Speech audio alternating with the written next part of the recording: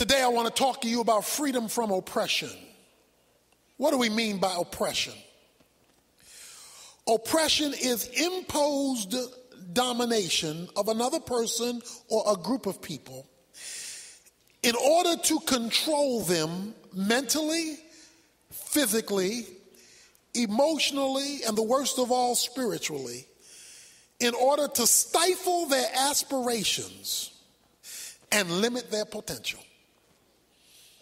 To be oppressed is to be dominated or held down or suppressed in such a way as to cancel or control or to limit your divinely ordained potential.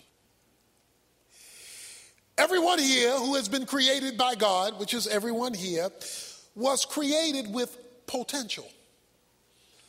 Things that God has endowed you with in order to realize your maximum abilities to be used under God. Your potential. A baby is a potential adult. It has to get there, but the potential for adulthood is resident in the baby. That's where they're going.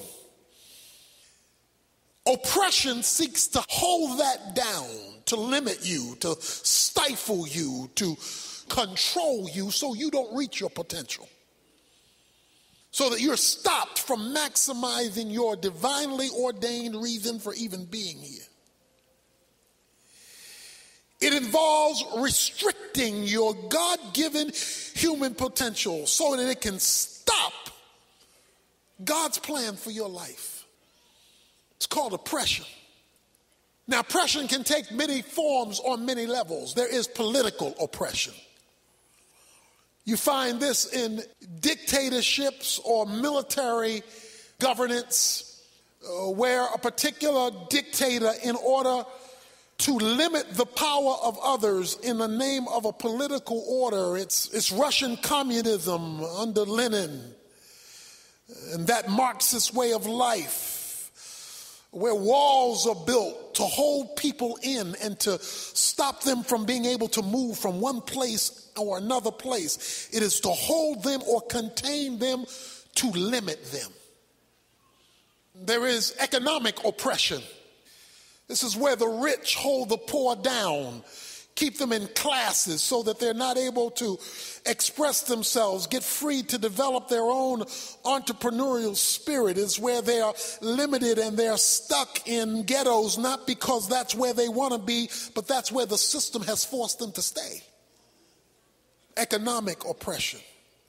We're all familiar in the United States of America with racial oppression, where people are held down because of the color of their skin, and the color of their skin prohibits them access to that which the rest of the society has free access to simply because how they look. There is domestic oppression. You often see this when a wife or a woman is so controlled by a man because of the threats of violence. I was sitting in my office one day and a husband and wife came in for counseling, and it became clear what the problem was, which had not yet been verbalized, because when the husband raised his hand to scratch his neck, she jumped. So it became very clear very quickly that this woman was living in fear. She was under the thumb of a dictator who, falsely using the biblical word submit, was actually using God's way to oppress. Parents sometimes are oppressive to their children. That's where child brutality comes in, where the children are terrified because the parents don't spank to correct. They spank to hurt and to bring harm and are brutal.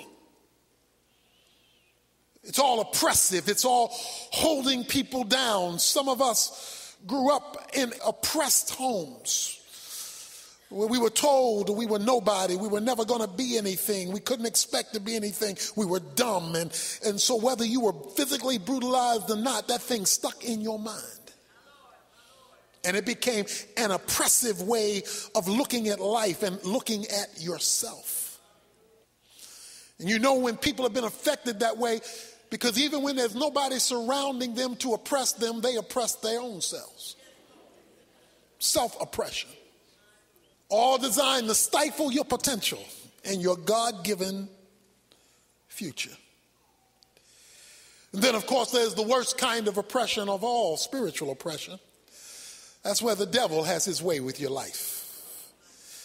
He's telling you, you got to stay on these drugs. You've got to stay in this alcohol. You have to stay in this relationship that's doing you no good. You have to stay there. You can't break out. This is your lot in life. And you've been living with that spiritual oppression so long, you believe it's the truth.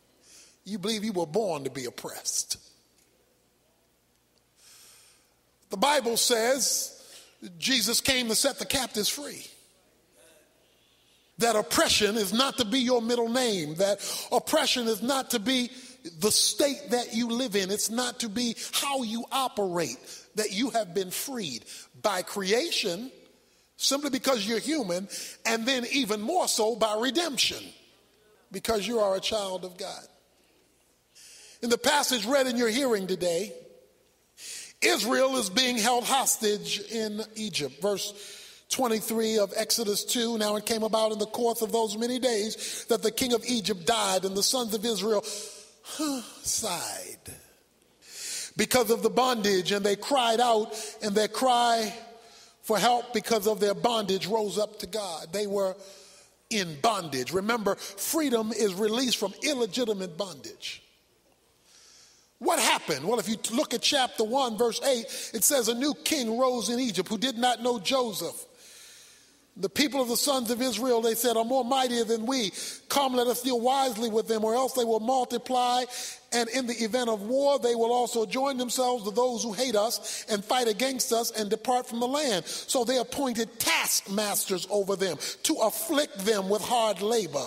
Verse 12, and the more they were afflicted, and the more they multiplied and they spread. Verse 13, the Egyptians compelled the sons of Israel to labor vigorously, and they made their lives bitter with hard labor.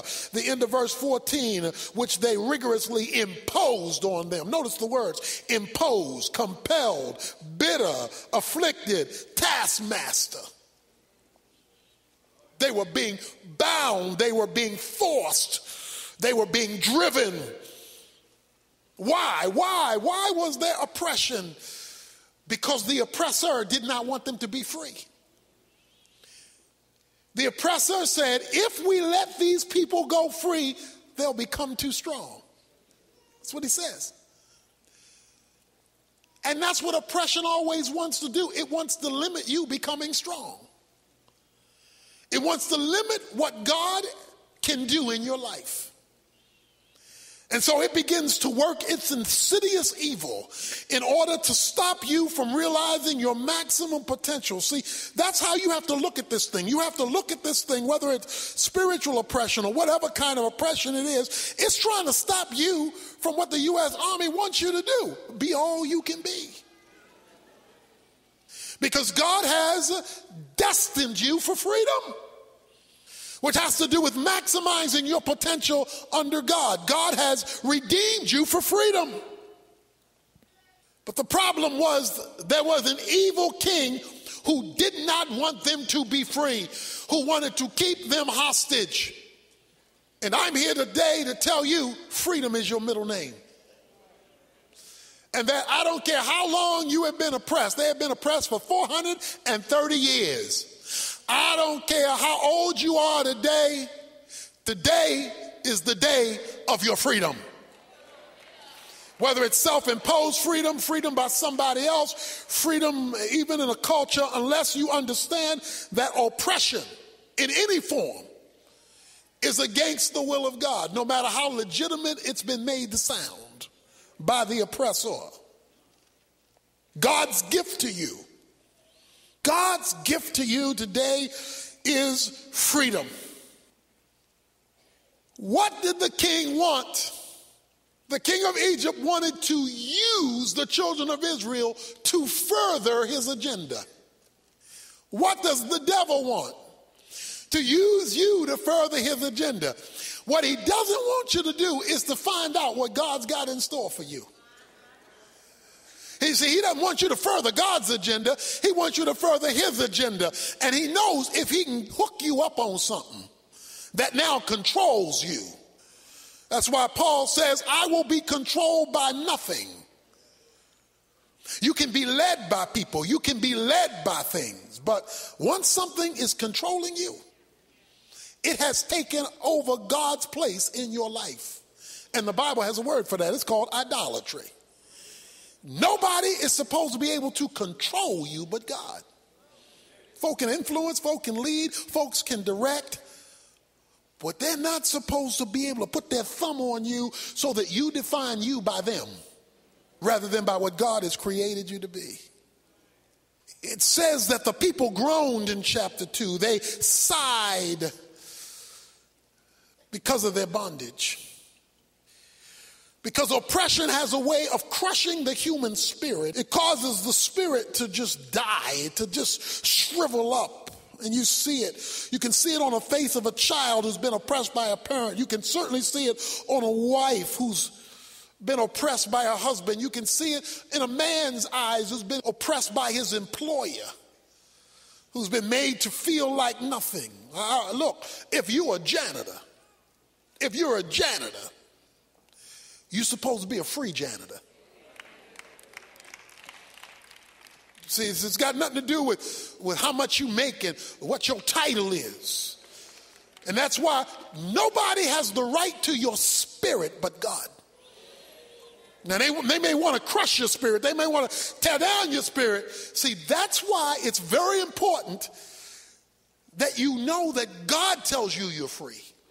Because if you don't know that God tells you you're free, then other folks will define you and will be given permission.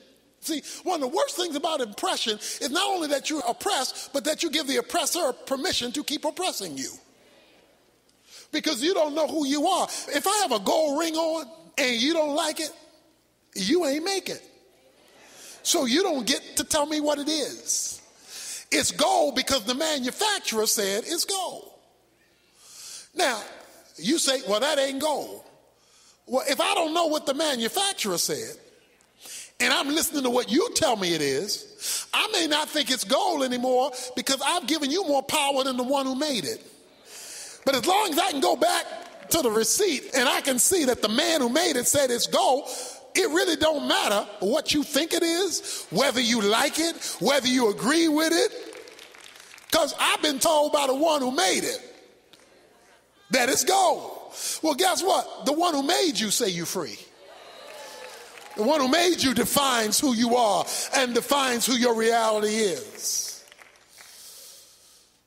So they were under oppression for all of this time. They were being held down. But then it says, verse 23 again of chapter 2, it came about in the course of those many days that the king of Egypt died, and the sons of Israel sighed, and they cried out. That means they had not been crying out until the king of Egypt died. Follow me now. It says, when the king of Egypt died after many days, then they cried out to the Lord. Which means they had been under the oppressor, the king of Egypt, for an extended period of time prior to them crying out to God. In other words, they got used to oppression until the king died. As long as the king was alive, they didn't like it, but they accepted it. When the king was no longer there to enforce it, they remembered God. You see, one of the things you need to understand, because the king, remember, in Egypt is the government. The king is the government. And it amazes me how much Christians look to the government to be surrogate God for them. And you know we do it because we want the government to do everything, the king. But he says, The king was the oppressor. The king was the one holding them down. It was only when the king was no longer there that they remembered that there was a God bigger than the king, because the king had obscured God. Now, I ain't trying to get political, although I could. But the Bible is clear that the government should be both limited and taxes should be low. That's the biblical principle. Government limited, taxes are low. You cannot be free if you're not also willing to be responsible. You got a teenager in your house and they want to be free. They want to be free from mother and father and rules and regulations and got to be home at 10 or 11 or 12. I want to be free. Okay, are you ready to pay your bills? Okay, you see, if you demand freedom, you are at the very same time demanding responsibility. Don't tell me you want to be free, but you want to be irresponsible. That's a contradiction in terms. God told Israel, he said, when you get to the promised land, don't expect any more manna from above. On the wilderness, I'm going to rain down your blessing. When you get there, pick up the shovel and the pick, and you pick up the oxen, and you plow the land. Because freedom demands responsibility. So we got folk waiting for God to drop stuff from heaven when God is saying, I thought you wanted to be free. And that means you take ownership and responsibility in order to enjoy freedom. You can't enjoy freedom and be irresponsible at the same time. So the more, getting back to political, the more you want the government to do, the less free you're asking yourself to be. Now, that's not a popular thing, and that won't get me votes, but I ain't running, so it don't matter. He says that when the king died, when government was no longer to handle this situation, they now are remembering God had a covenant. It says the covenant that he had with Abraham, Isaac, and Jacob. They remembered God had something to say about this. What did God tell Abraham, Isaac, and Jacob? God says, I'm going to bless you, and through you, all the nations of the earth will be blessed. They remember, and I'm going to curse those who curse you, and I'm going to bless those who bless you. So it dawned on them when they remembered the covenant. God said he was going to curse those who curse us, because we're his covenanted people. Egypt has been cursing us with bondage and oppression. But God said if they curse us, they curse him. Any of you ever had a big brother, folk were messing with you, and you said, well, I'm going to go tell my brother. Or you had some cousins, or, violent brothers, just. In other words, you remembered you got somebody bigger than your problem.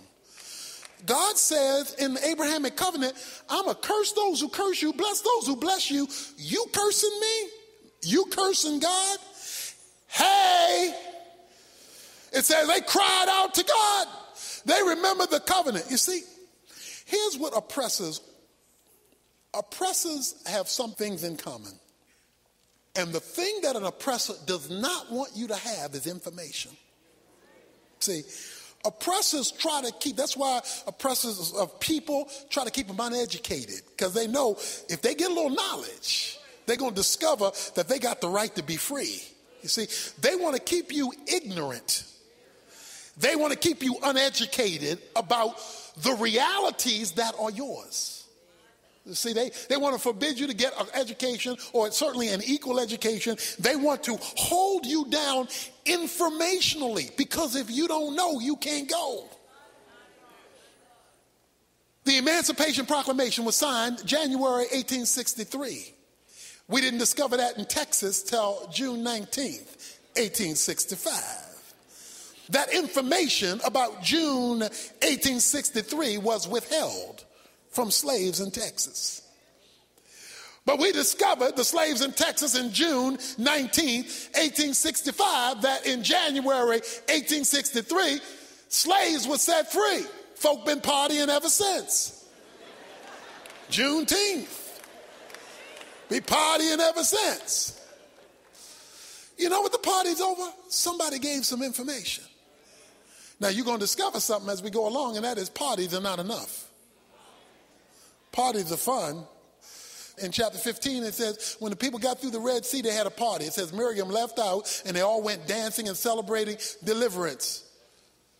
They celebrated deliverance, but you can be delivered and not free, because they were partying about deliverance, still wanting to go back to Egypt. So partying is not enough. Barbecues won't cut it. Oppressors always want to withhold information. See, a husband who's oppressing his wife and emotionally beating her down and maybe even physically. See, he doesn't want her to know. On the tail end of that verse of submission, it says, wives, submit to your husbands as to the Lord. See, all he wants, every time when I talk to a husband, he says she won't submit. But that's not the full verse. He doesn't want to know the other part of that verse. So when they're in front of me, I give them the rest of the story. That she is supposed to submit to you as to the Lord. So that if you're asking for submission in areas that God doesn't give you permission to ask for it or demand it, she is not obligated to submit to that. Now see, he get mad at me because I'm giving the rest of the information. Because oppressors don't want you to have the rest of the information, because they want to keep you under their thumb, because they want to control your future. Limit your destiny, so that you don't maximize your potential. And it's done on every single level. But it says they remembered the covenant. They remembered that God had made an agreement to curse those who cursed them and bless those who blessed them. But you see, if you don't know you're supposed to be free, if you don't know that that's your God-given right and your redeemed right as a Christian, you got a twofold right to be free. Creation and redemption. That is, freedom, remember, is not doing whatever you want. Freedom is illegitimate bondage being released from in order to maximize your calling under God. If somebody doesn't tell you that, then you'll think slavery is normal. And I'm supposed to be messed up, jacked up, defeated, not making anything of my life, on drugs, on alcohol, in relationships that do you know the amount of women who live year after year in abusive relationships? In abusive relationships because they don't think they're supposed to be free. I had a couple in my office, and the husband is abusing the wife, and it was clear, it wasn't a question mark. And then he said the wrong thing to me. He said, she's my wife, I'll do what I want. I looked over her and said, when you go home, pack your bags and leave that fool.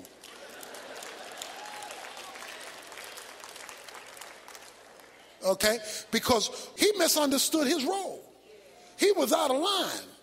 And he was forcing her down with faulty information, and she was hooked in this unhealthy relationship in the name that I'm the husband.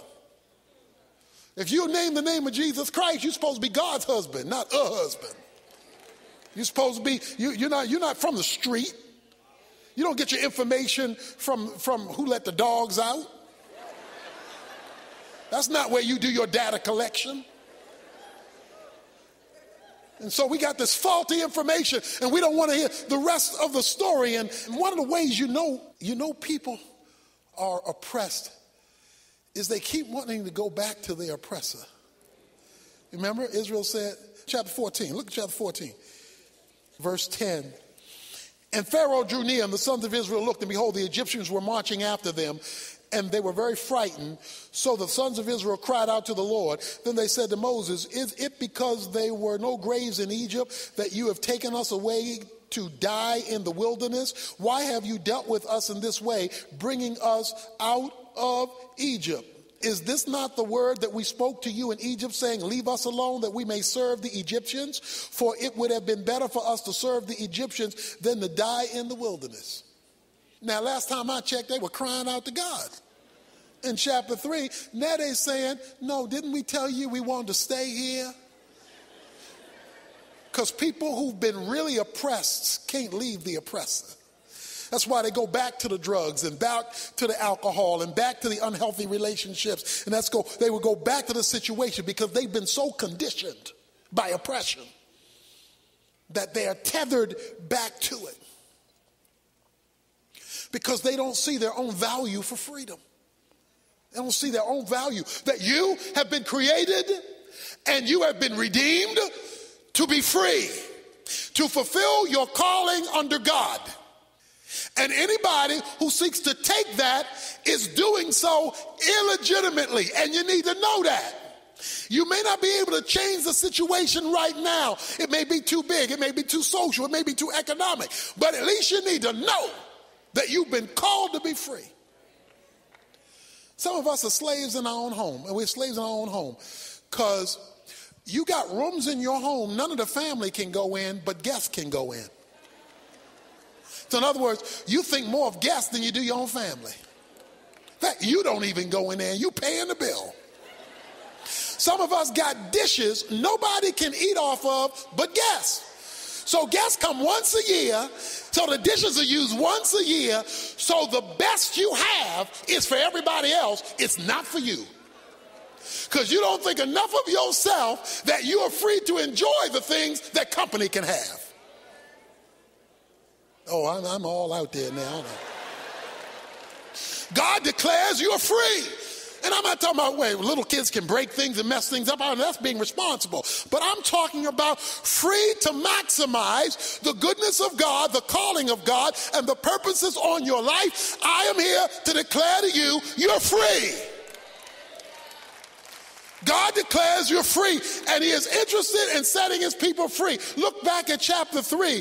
He says in verse 7, the Lord said, I have surely seen the affliction of my people who are in Egypt, and have given heed to their cry because of their taskmasters, for I am aware of their suffering. So I have come down to deliver them from the power of the Egyptians, and to bring them up from the land to a good and spacious land, a land flowing with milk and honey, to a place of the Canaanites, the Hittites, the Amorites, the Perizzites, the Hivites, and the Jebusites. Now behold, the cry of the sons of Israel has come up to me. Furthermore, I have seen the oppression, there it is, the oppression with which the Egyptians are oppressing them. God says, I'm aware of your pain. God is aware of your suffering. And he knows how long you've been suffering. The first thing he wants to do is give you some information. You have a right to be free. You have the right to take the initiative to pursue your freedom. So how do you do that? Well, you got to remember, first of all, your covenantal rights. They remembered their covenant. They remembered God says, if they curse you, they curse me. They don't have a right to curse me. You've got to, first of all, know you have the right to be free, to be unencumbered from God's calling on your life. You know, you don't have the right to be irresponsible. You don't have the right to fall under God's chain of command. Children, obey your parents. Wives, legitimately submit to your husbands. Husbands, submit to Christ. You don't have the right to break God's plan and program, but you have the right to pursue your full potential under God. You have that right. You have the right to not let drugs tell you what to do anymore. You do have that right. You say, drugs are too strong. That's like saying the oppressor is too mean. It may be mean and it may be a tough taskmaster, but you need to know you have the right to be free.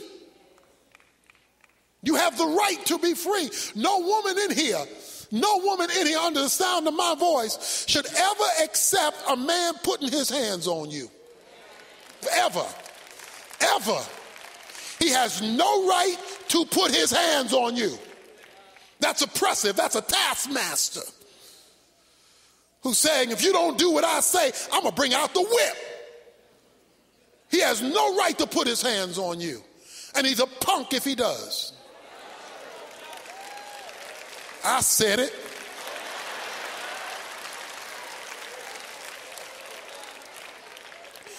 Talking about, she made me hit her. What'd she do? Pick up your fist and drive it into her face? Is that what she did? You won't say Mike Tyson made you hit him. Not if you sane, because he crazy. You have a right to be free. You need to know that God's covenant is a covenant that frees you. The book of Galatians talked about one of the great freedoms you need to know about is freedom from legalism. Legalism are rules set up to hold you religiously hostage. There are rules set up to hold you religiously hostage. You will always know a legalist because they always define their Christian life by what you can't do. Anything that the Bible doesn't prohibit is allowed. Folk can't just make up stuff you can't do. You can't make up stuff. That's how cults are. Cults make up stuff.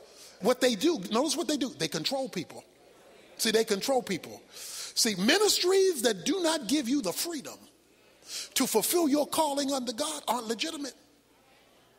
They're controlling. They're, in the name of God, they are oppressive. And so they make you so fearful about God going to beat you up. They make you so fearful that God going to get you. So what they do is drive fear. And they drive fear so that you can give them their money, so that you can make sure you're at every service, so you can do that. And they make fear, your fear, as the driving point of how well you function. And nobody can function free living in fear. You can't function that way. You can't maximize your potential because you're always trembling. You're always nervous. God has said you have the right to be free. Jesus said, I have come to set the captives free. Luke 4. Freedom is your right.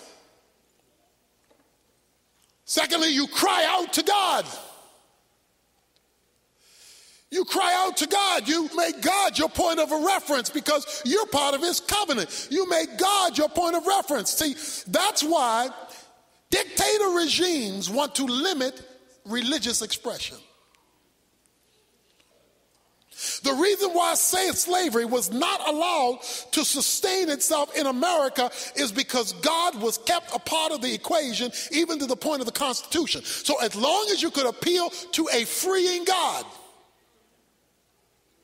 then it always limits slavery. That's why those kind of regimes don't want God as part of the culture, and they want to squash religious freedom because religious freedom makes people free. God is so committed to freedom, he told his disciples who wanted to call down fire from heaven to burn up people who weren't responding to that message. Jesus told them they have the right not to believe. You are free not to even believe. God gives you the freedom to reject him. You know how much God believes in freedom? He gives you the freedom to say no to him.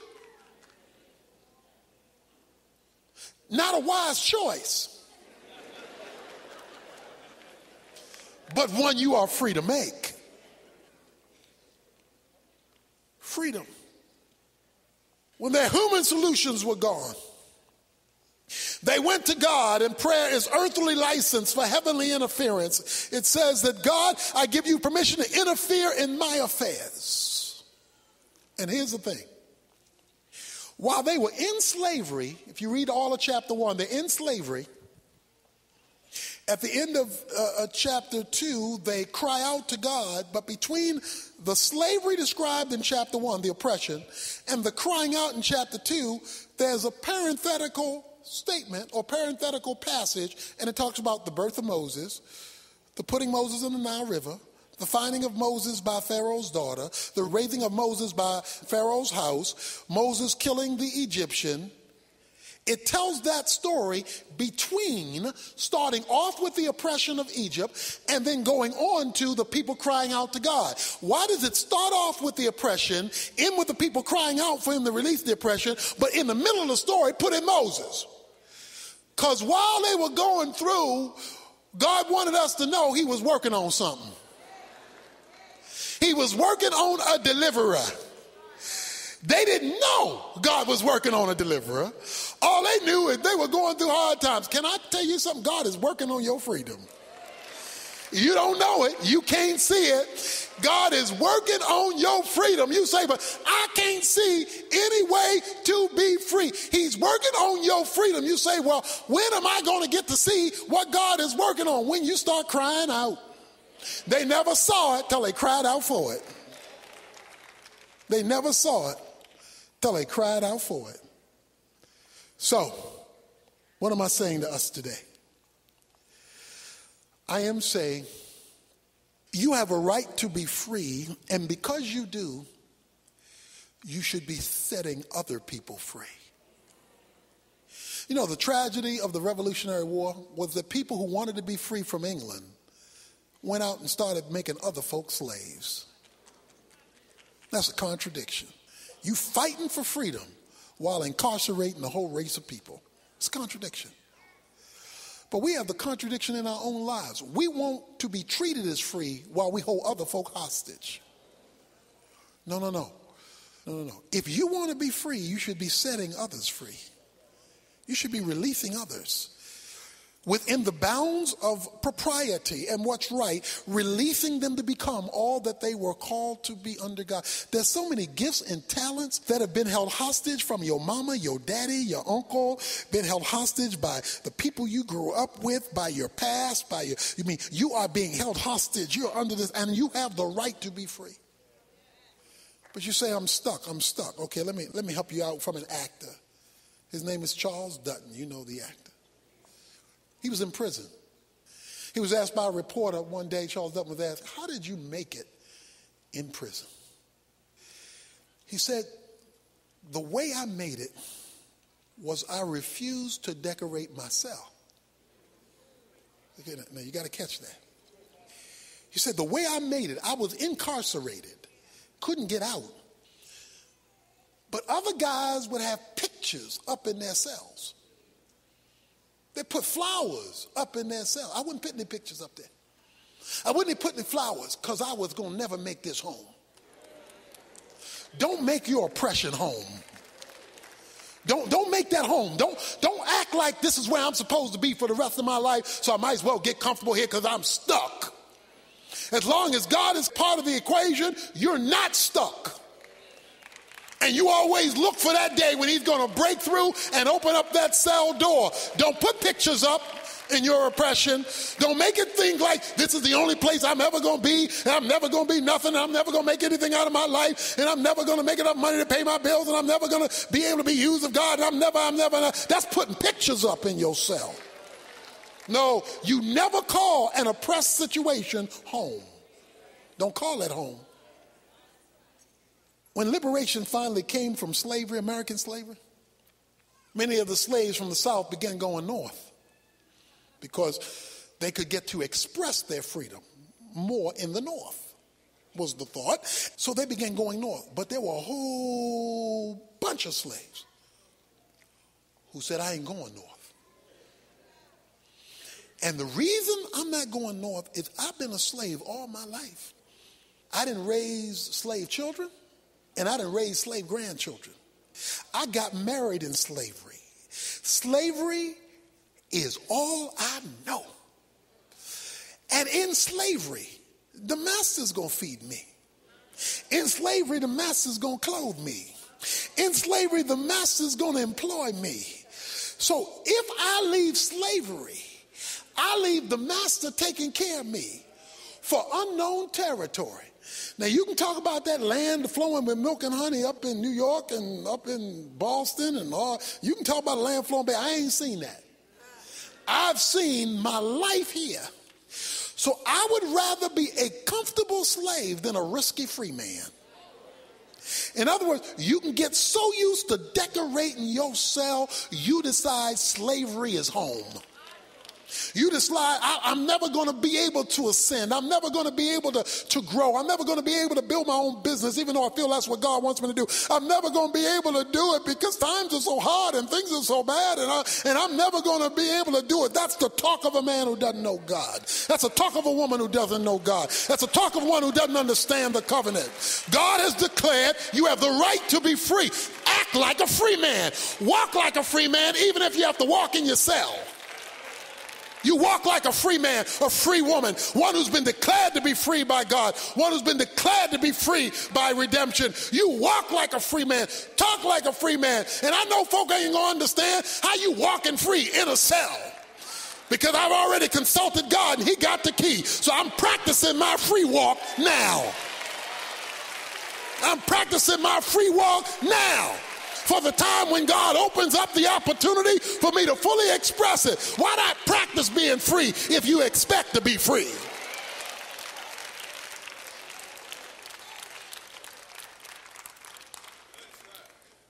There's somebody here who needs to be set free from something, and you got a right to be free. You have a right to be free. That's your right, your God-given right to be free, to be released from illegitimate bondage, to pursue your calling under God.